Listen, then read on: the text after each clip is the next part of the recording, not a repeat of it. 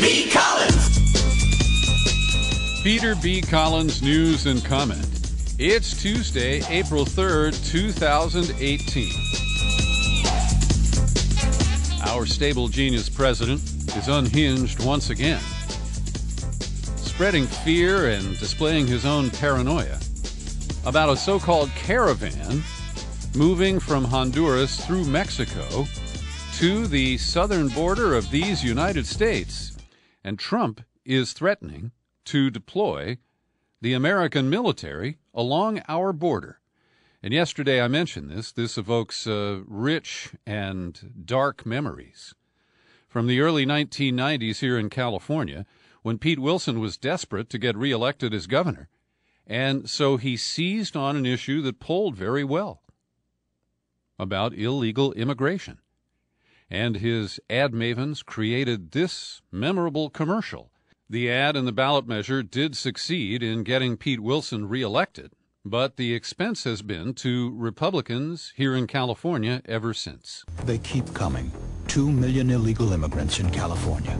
The federal government won't stop them at the border, yet requires us to pay billions to take care of them. Governor Pete Wilson sent the National Guard to help the Border Patrol.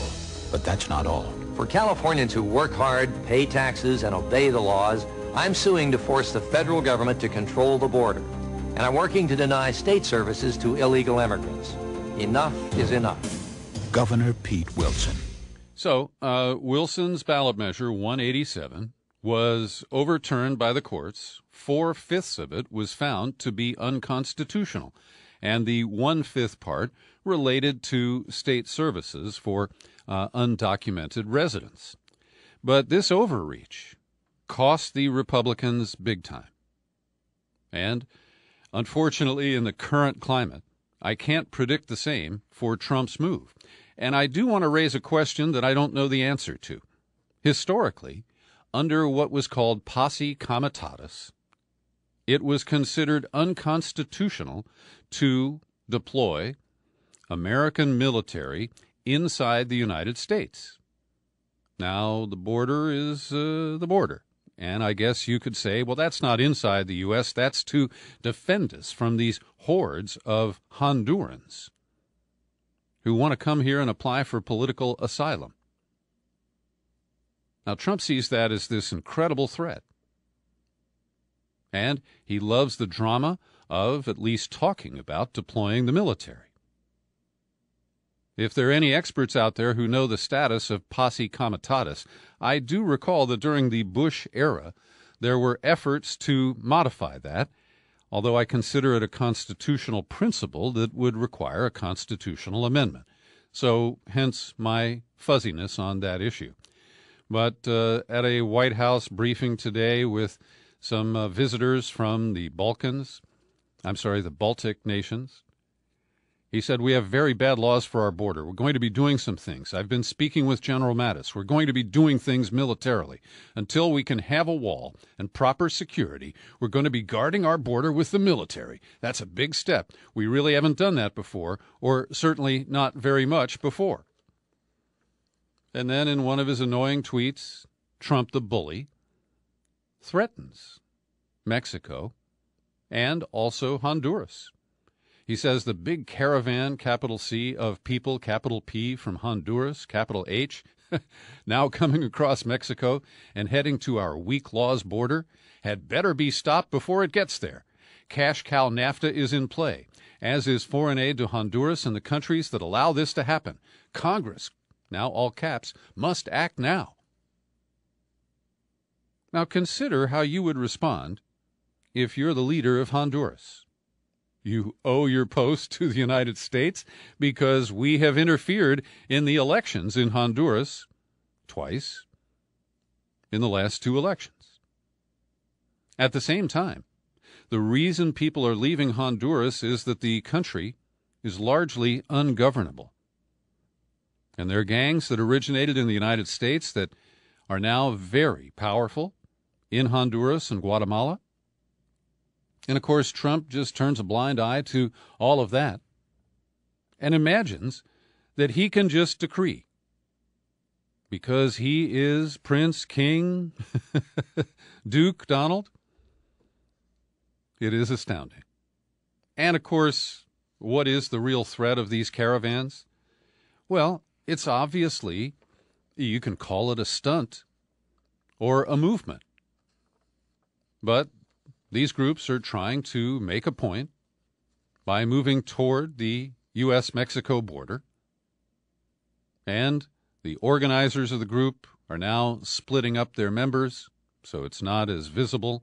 And the nation of Mexico is trying, at least making noises, about trying to dissuade some people from coming to the United States by granting asylum to them in Mexico.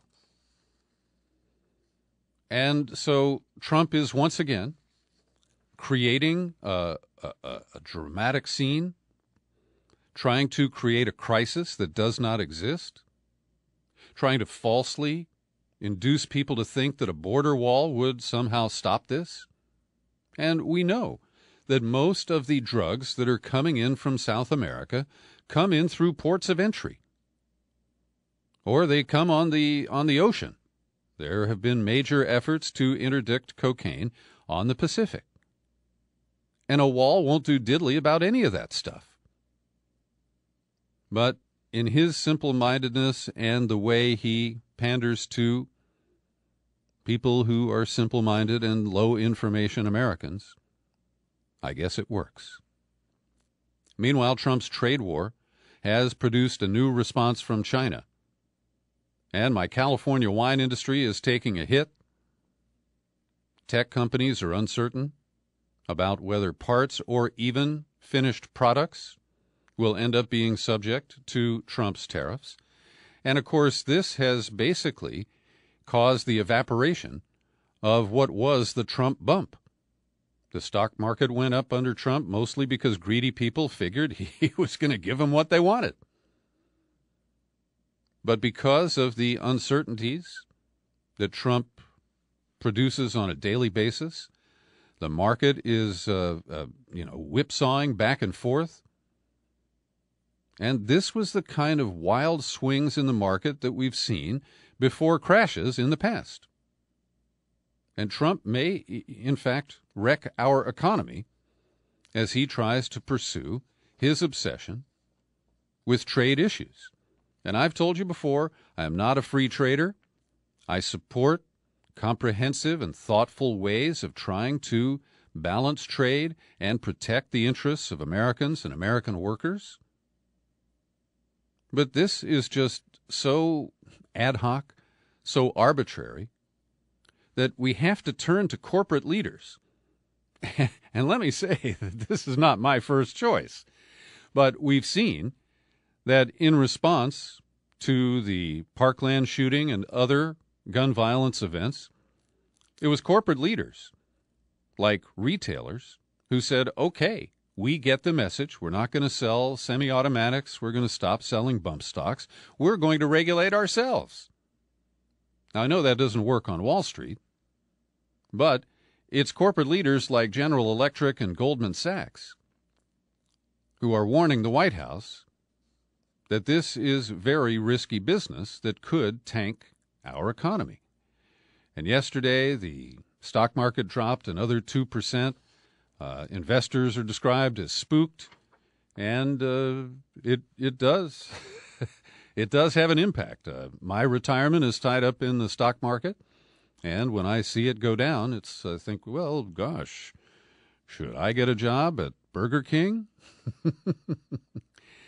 So this is going to be a wild ride. I mentioned the wine industry. American wine exported to China totaled $82 million last year, a seven-fold increase. So California wineries have been working hard to develop markets in China, and they already pay what amounts to a 50% tariff. So China just added another 15%, and the example explained in this news story is that a wholesale $25 bottle of Napa Cabernet, after all the taxes and the new tariffs, will sell in China for the equivalent of $100 US. Well, Trump's wrecking crew is making a whole lot of progress. And while we're distracted by his bimbos and his angry tweets on Easter about immigrants, Nick Mulvaney over at the Consumer Financial Protection Bureau is asking Congress to cripple the agency that he has been put in charge with temporarily.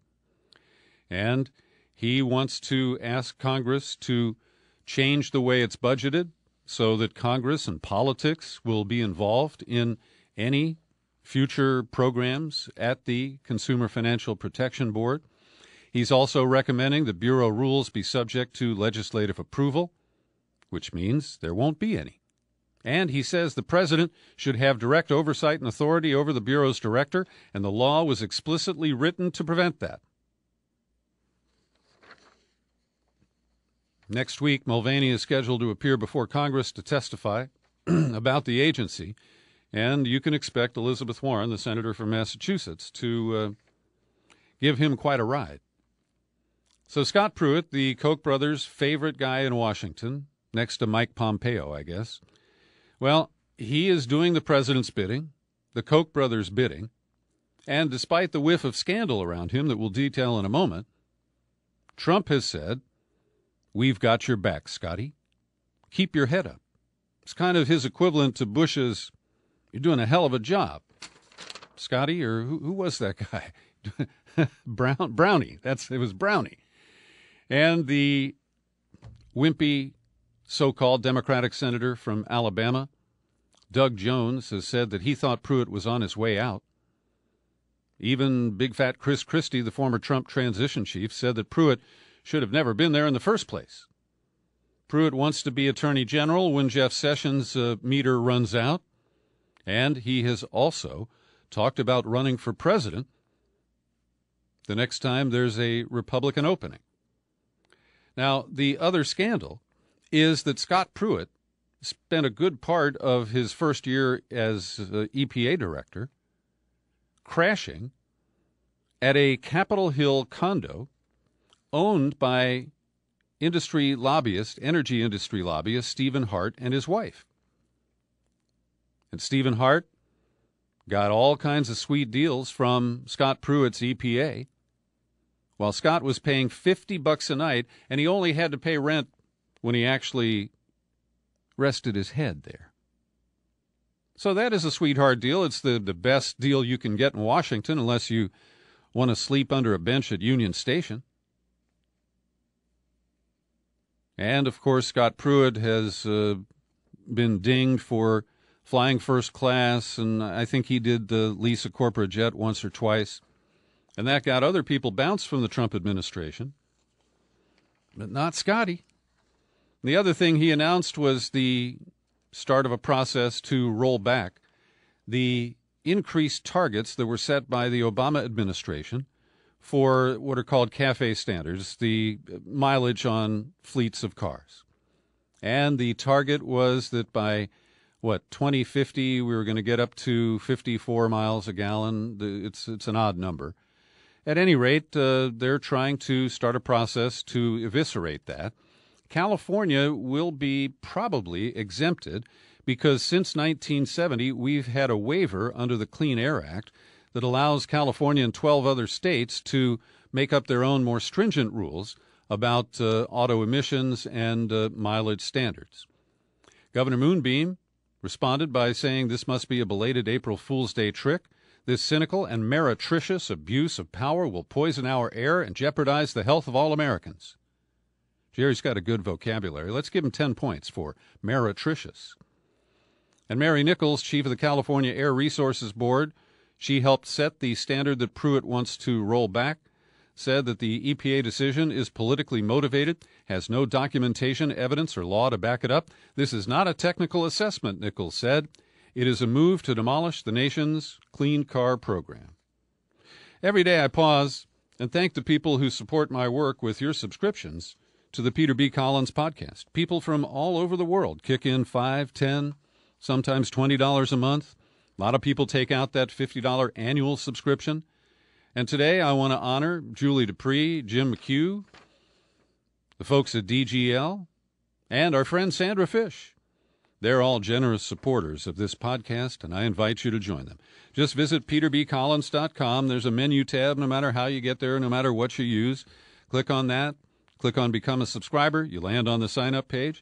And Robert Blumen is renewing his annual subscription. He hates PayPal, so he's going to mail a check to my P.O. Box. That's Box 150, 660, San Rafael, California, 94915. Box 150, 660, San Rafael, California, 94915. Well, Trump has come up with a new legal maneuver to try to dodge the Stormy Daniels case. He and his lawyer, Michael Cohen, who's got his own problems, which are growing, they have asked a federal judge to order private arbitration in the case brought by Stormy Daniels. Now, she wants to be freed from a gag order. She's offered to return the $130,000 in hush money. But Trump is trying to hold her to silence on the affair that he continues to deny. Here in the United States, the silence is deafening in response to Israel's gross and disproportionate assault on unarmed Palestinian protesters last Friday. Total of 17 were killed. The number of wounded is in the hundreds. And only Bernie Sanders on one of the Sunday TV shows said, yeah, I don't support Israel on this. I think that was wrong. I think it was disproportionate. But look at the silence of virtually every other politician, broken only by the U.S. ham-fisted effort to block a UN call for an investigation, using our veto powers to defend Israel's defenseless actions. And I want to thank Ian Berman. He's a stout supporter and listener to this podcast. He posted on Facebook a commentary from Maya Wind, and she is described as a Jewish Israeli woman who used to be a conscientious objector, and in a piece that she called Ian wrote the title, which he chose, The Morality of the Warsaw Ghetto. And Maya Wind writes, the liberal Zionist newspaper Haaretz, the so-called mainstream left publication in Israel, runs a front-page op-ed by its senior military correspondent, Amos Harel, titled, Instead of Rockets and Tunnels, Hamas Found an Effective Method of Friction with the IDF. And she notes, this has become the mainstream narrative in Israel. When Palestinians demand their freedom, they're actually trying to cause provocations that make Israelis look bad and therefore cause them harm. In another op-ed at Haaretz, Kemi Shalev says, Hamas may succeed in mounting a protest that forces the IDF to kill unarmed civilians. And Maya Wind decodes this. In other words, Palestinians are blamed not only for their own deaths, but also for exposing the bad optics of occupation to the world. This paraphrases the long-standing Zionist logic expressed by Prime Minister Golda Meir, who famously said, we will never forgive the Arabs for forcing our children to kill them, and then we will never forgive the Arabs for forcing us to kill their children. Maya Wind continues, Harel's article then begins with the damning words, this was not a calm protest. Israel holds millions of Palestinians in an open-air prison in unlivable conditions. When Palestinian activists march unarmed to the fence in front of Israeli snipers, resulting in 17 deaths and hundreds injured, Israelis decry that the protest was not calm. Israelis are so used to being the ruling class that they believe they can not only dictate that protests against their violent occupations be nonviolent, but that they be calm. There are no means of Palestinian resistance that Israel finds acceptable. What is outrageous is that Israelis continue to spout this rhetoric only hours after their soldiers murder and injure protesters who are trying to express their humanity in front of their colonizers. And she ends, there are no words left. This article in the New York Times today caught my attention about the Israel-Palestine situation, and the quote comes from Crown Prince Mohammed bin Salman of Saudi Arabia. Now, I want to begin by going to the end of the article, or toward the end, to read the full quote from the Crown Prince. He gave it to Jeffrey Goldberg of The Atlantic. Quote, I believe that each people anywhere has a right to live in their peaceful nation. I believe the Palestinians and the Israelis have the right to have their own land. But we have to have a peace agreement to assure the stability for everyone and to have normal relations. So that's the full quote. It talks about both Israelis and Palestinians having their own land. But the article, byline Ben Hubbard, opens like this. Saudi Arabia's powerful crown prince has said that Israelis have the right to have their own land, and that formal relations between Israel and the kingdom could be mutually beneficial. Now, that is a spin and bias that I can't rationalize. Now, it might be fair to say that Palestinians already have their own land and Israel is on contested land, so the real news in this story is that MBS supports land for Israel. But that's bullshit. And while I have no trust, faith, or confidence in Crown Prince Mohammed bin Salman and his intentions toward the Palestinians, I think he wants to throw them under a big Israeli bus and call it a peace deal and cram it down their throats. But in this case, he offered a balanced statement that was seized upon and spun up as a pro-Israeli comment by the New York Times. Now, while I'm exposing media malpractice, let's turn to BuzzFeed. They've been a major promoter of the conclusions drawn without evidence by the British government, without public evidence at least, that Sergei Skripal was poisoned or attempted to be killed, assassinated, using a nerve agent called Novichok. And Craig Murray, the former British ambassador to Uzbekistan, who blogs about these issues on a regular basis, he was the first who drew my attention to his claim that sources that he had at the chemical weapons lab in Britain called Porton Down, located only 12 kilometers from Salisbury, where this incident occurred, that the scientists there did not establish Russian responsibility. Now, apparently they're splitting the specimen, if you will, and they're saying, yes, it was the military-grade nerve agent that we classify as Novichok. But Gary Aitkenhead, the CEO of Defense Science and Technology Laboratory, more commonly known as Porton Down, told Sky News that his team was able to identify it as Novichok, but we have not verified the precise source. We provided the scientific info to government, who have then used a number of other sources to piece together the conclusions that they have come to. What's he doing? He's covering his ass. He's saying that the government is making a case based on intelligence that I haven't seen, and he's diplomatically not agreeing with it, but he's separating himself from it in case the shit hits the fan or the Novichok turns out to be Diet Pepsi. I've linked to the story in BuzzFeed. You can peruse it for yourself. Also in Britain, Jeremy Corbyn, who is the leader of the Labour Party, has been smeared for not enthusiastically jumping on board with Theresa May's claim that it was Novichok, that it was Russia that was responsible, that Putin engineered it, and therefore the expulsion of diplomats and the other moves that have been made in the past month are justified, but Jeremy Corbyn just is not sufficiently on board with this. Well, the smears against Corbyn reached a new low because over the weekend he attended a Passover Seder organized by a group of English Jews called Judas, spelled Jewdas. That appears to be a pun on the apostle named Judas, the guy who turned on Jesus in the Bible story, right? Well, Judas is a left-wing Jewish group that's highly critical of mainstream Jewish organizations and of Israel. And, of course, that's automatically tagged as anti-Semitic. The New York Times continues, Judas describes itself as a forum for radical voices for the alternative diaspora. It has called Israel a steaming pile of sewage, while criticizing those who organized recent protests against anti-Semitism in the Labour Party. Well, this is an effort to impose orthodoxy. And it's similar to what's going on in the United States.